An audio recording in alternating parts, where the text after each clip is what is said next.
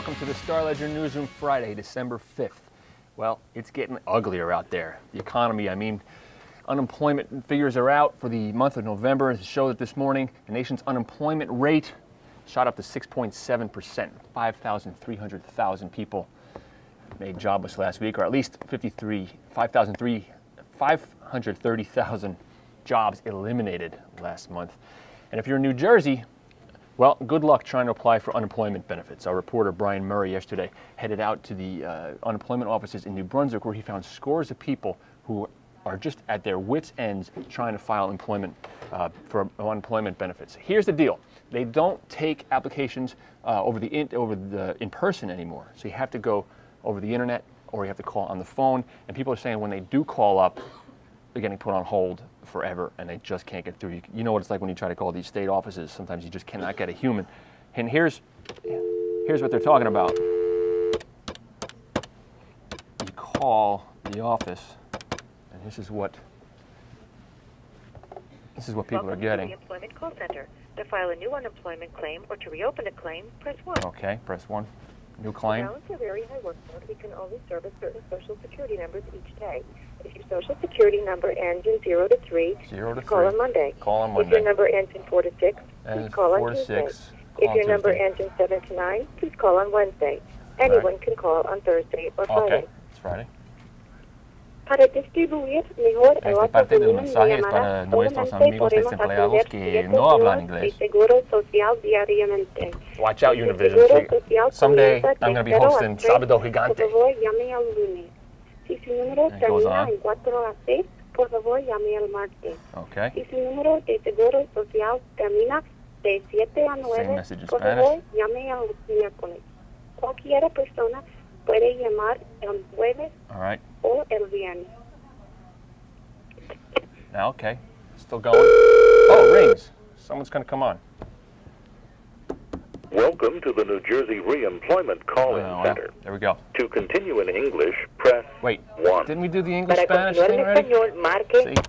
Well, there, you see what they're talking about, and just talked to Brian Murray, got an email from him who reported on this story, who says, since the story ran, we were getting many, many more phone calls from unemployed people who are having the same problem. So, there you have it.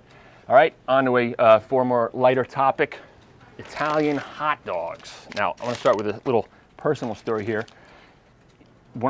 I grew up in Jersey, and from the time I was born to the time I was 18, I think I could count on one hand the number of times, besides going to New York, that I actually left the state. When I got to college, out of state, I was dating an Italian girl, and I said to her at one point, "You're Italian and you never had an Italian hot dog? What's the matter with you?" Well, it's a pretty stupid thing to say, because I learned subsequently that Italian hot dogs have nothing to do with Italy and everything to do with New Jersey. Columnist Mark Biono writes about this weekend, and he was out there yesterday at one of the classic Italian hot dog joints in Newark. Check it out. Back in the 1950s, there were Italian hot dog joints all over Newark's North Ward. Now there's only one, Dickie D's. For 50 years, two couples have made the place a Newark culinary legend. You've been married 58. Talk a little bit about the friendship and like how important it is to have like a friend like that to sort of just be with for so long. That's right. It's most of the times it's like it's like being married to each other. You understand? I mean, you have arguments, you forget. We have good times, we have bad times, but we're always together for each other. Yeah. Why did you name it after you? Well, they couldn't say D'innocencio. That was his idea. That was my idea. My real name is Dominic. Nobody ever called me Dominic. So when I went up there, they started calling me Dickie D. So when he said, "We're going to name the store Dickie D," he said, "That's a catchy name." I said, "Okay, you think so?" He said, "Yeah." The sandwiches come out with assembly line precision. Bread, peppers, onions, dog, potatoes. It all keeps the customers coming back. I don't know, but it's good. It's always been good. So you come back. You can find something good, you come back.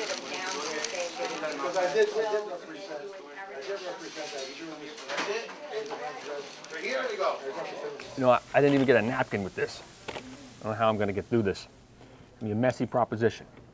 Okay, Pequannock Township High School is having this big talent show contest that they're modeling after American Idol. They're calling it Pequannock Idol. We've got a video here, and what I loved about this video is that it kind of brought me back to high school. There were all the characters and a lot of the faces and people I saw in there reminded me of people from my high school. Check it out.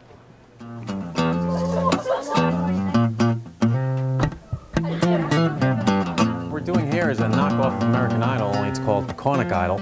And we have all the students coming in and seeing who's going to be the best, who's going to be #1, and who's going to be the best singer or best dancer. So it's not really a talent show, but a kind of a contest and a way to kind of see who's talented in the school.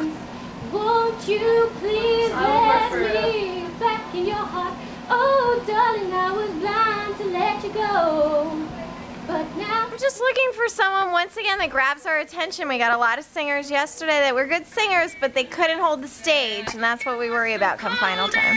you needed someone to show you the way. I am looking for original acts. I don't want impressionists. I don't want people who are copying CDs. I want good presentation and something original in your own voice. Originality is the key here. We all need somebody to lean on.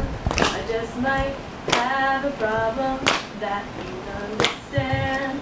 We all need somebody to lean on. Something Amazing Grace. Cliche, my name's Grace, so I figured it'd be kind of humorous. I first